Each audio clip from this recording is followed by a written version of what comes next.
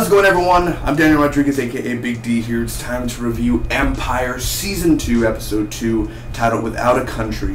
This is a spoiler review. If you have not seen the episode, go to fox.com/empire. Watch the full episode there.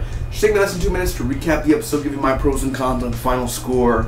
Thank you so much for joining me. A little bit out of breath. Bear with me here. Bear with me. I'm sorry I'm late on this review. I know I'm late. That doesn't happen every week. Por favor, please, please, please, please. Pardon that, man. Excuse me for that. I'm sorry for being late. That doesn't happen every week. I promise it won't happen every week. It was a rough week, funeral going on, all that, so excuse me for that. My reviews usually happen Wednesday night or a Thursday. Thank you for understanding. And shall we get to it? Let's get right to it. By the way, Empire's on a roll. It's hitting very, very well. It's a hit, baby. I'm not talking about with the ratings. I'm just talking about, for me, last week I thought was great. This week, oh man. Who writes these shows? Who are you? Who are you, man? You gotta write my shows, man. I got a few scripts I've been writing. You guys gotta produce mine, baby. I really love it. Anyway, Cookie and Andre and Hakeem, they're making a new company, and that's what they're doing at the moment. They've been saying that since season 1. We're gonna make a new company. We're gonna make a new company, and then they just never do it. Jamal is singing, and he actually does an interview, and this is probably one of my favorite parts of the episode because he's doing an interview and talking about Michael, his lover, and everything. And it's so cool because it feels like an actual interview. It does feel like you're actually recording. The way he's talking, the way that she talks, the way the camera's angled, it feels like an actual interview, and that's what I like about that. The authenticity of it. Cookie interrupts. That wasn't really a big shocker, you know. Obviously, she would. When you hear the elevator, you're like, "That's Cookie." Oh yeah, it's Cookie. So she wants Hakeem's album because, you know, Hakeem's album is under Empire. Jamal owns Empire. He runs it. So he's not going to give Hakeem's album back just yet. Lucius is rapping and the court, you know, back where the prison is, and he's like doing the rap and everything. It was pretty tight, man. I gotta say, it was a little like more of a hip hop rap than just straight up rap. It was more of a soul to it, man. He had soul to it. I love that. And he started coughing. Who is the guard? It is Ludacris, baby. I love that. And he's the guard, and he's a little intense, man. It gets a little intense and got a little crazy there, and he's basically like, "Hey, why don't you boys stop?"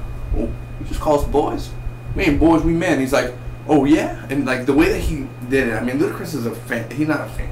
He's a great actor. I mean, from what I've seen, he's not a bad actor. He's actually, and then just thinking about the Fast and Furious movies, he's done other movies too, and he did small time stuff. But seriously, he's not bad. He really played the character very well as a guard, and you believed him that he was really pissed off and intense, man. He had hatred towards Lucius. So Hakeem has auditions, and we have a Mexican girl coming in there named Valentina, and she's there, and believe it or not, I live in South Texas, so I'm still in high school. I'm on my last year of high school, and every day I go, I have girls like Valentina. And I don't know if you guys are around. Yeah, I live in South Texas where I live. I'm near the Mexican border. Not like I step out, there it is, Mexican border. No, not like that. But I mean, it's still a few hours away. But we live near it, and I have girls like Valentina near me, so be jealous. Those girls are really nice. Let me just tell you that much. Very lucky guy. Either way, I was like, finally, a little Mexican. Yeah, I like that. I'm not Hispanic, actually. I'm not white. You see that shining? That's a little white. But I'm not white. I'm Hispanic. I'm Hispanic blood. There it is. So, I look white. Oh, there's that, but it's a light. I do look white in person, though. You come to me, it's like I don't get much tan because I'm always doing reviews for you guys. You're welcome. But seriously, Valentina. I was like, we got a little shout out up in here. Okay. Either way, I was like, let me translate for you, bitch. Like, they're like that down here also. That's why it's not really that. It's not. It's mixed with both. It's not good, but it's bad. I don't know how to. Either way, they're trying to do a 3-girl group. Hakeem wants to make like this new 3-girl group band, and the world would be better a place without Lucius Line is what Ludacris is saying about Lucius. Jamal and Lucius meet, and they meet Thirsty, man. They're a little thirsty up in there. Thirsty Rollins, he's like this lawyer slash, I would say, mobster guy. He's a very powerful guy. He wants Lucius wants Hakim back in Empire. He says he belongs there. So he comes back, or at least for now, Jamal says to Hakim, hey, come back, he wants you back. So at least he goes and he's going to hear what Jamal has to say. Hakim and Valentina are in a tub. Like, literally, it was a commercial that comes back and they're in a tub together, and I'm like, wait, what? Wait, did I miss something? And she looks like she's a 15-year-old, by the way. I'm just saying, the way she talks and the way she looks. Does this girl have her own car? Does she have, like, do they not have parents to tell them anything? Like, is that it? Do they just, I don't get it.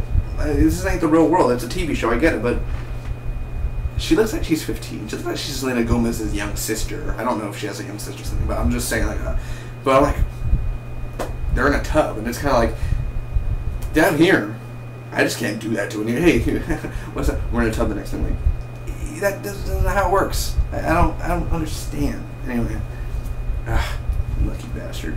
So Rhonda, Andre's wife, lies to Jamal. I'm pregnant. I still think she's lying. I don't think she's actually really pregnant. She's hugging him.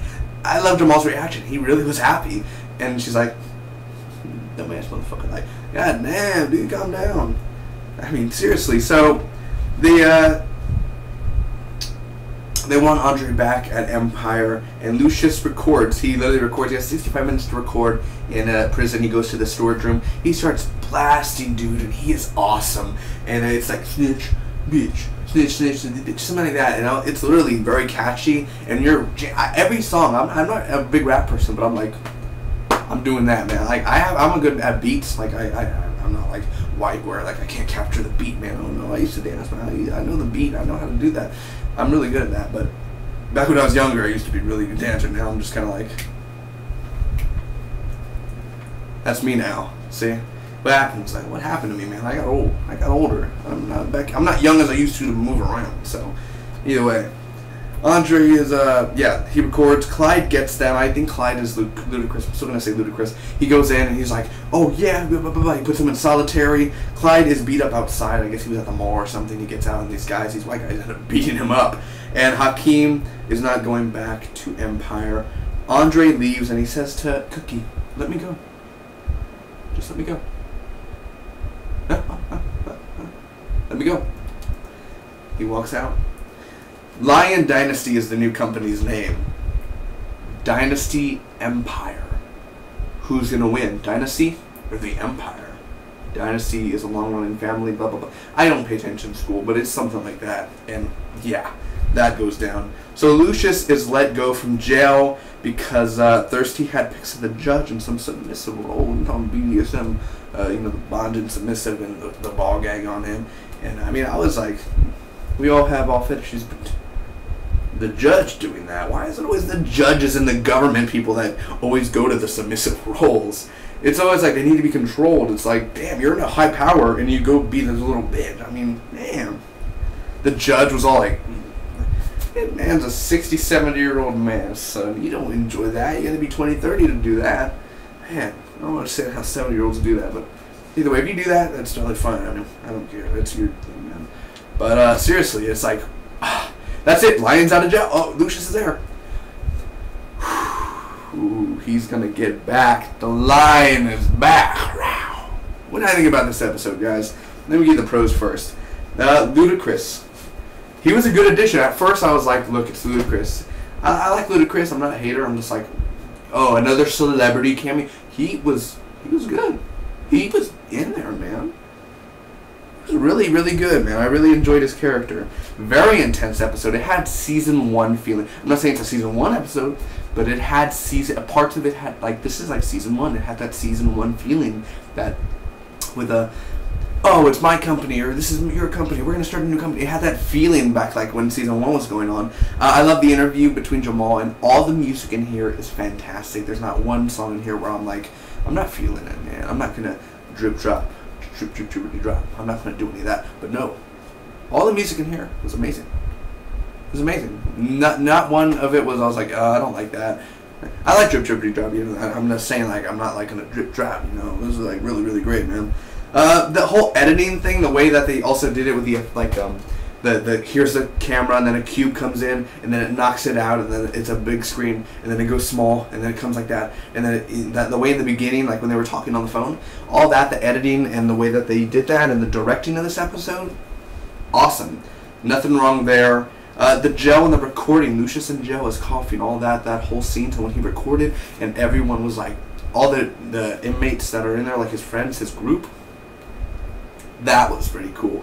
And I'm assuming now that Lucius is out, all the other guys are going to stay behind, so that's kind of a dick move, and if you ask me, like, they're just there in jail. They're not going to get out, but still, pretty good. The ending as well, I do like the ending, how he got out of jail. I think they should have saved that for next week, in the beginning of next week, but still, I guess he got it out there. And Andre always, he has the most powerful, intense scenes. You know, he has, like, I guess, bipolar disorder and everything, but he literally is. He's intense, dude. He's very intense. Let me go and everything. I mean, those are some intense words, and he always kind of leaves. He'll come back, but I think Andre, at first in season 1 I didn't like Andre, but then he built up to a very fantastic character, an interesting character, and I want to see more about him this season. The only cons, what happened to Clyde? What happened to Ludacris's character? What happened? Is he going to come back? Is there plot holes? What happened? You could have showed what happened after the end. All I heard is his ribs broke. Where is he? He's in the hospital. I know he's not dead. So where is he? So the whole back and forth thing where it's like, oh, we're going to create a company. You've been saying that since season 1. Stop lying.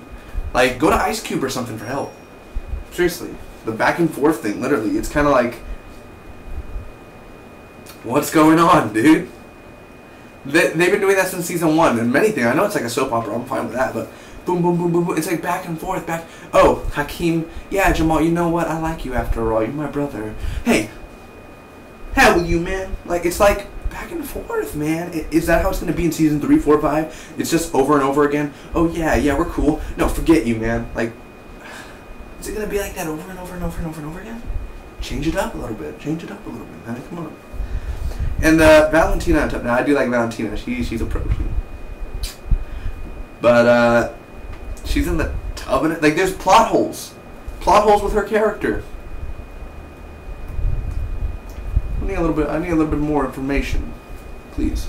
If anyone knows that actress's name, by the way, just I could look it up myself, but just in case I don't, just hit it down below. Thank you.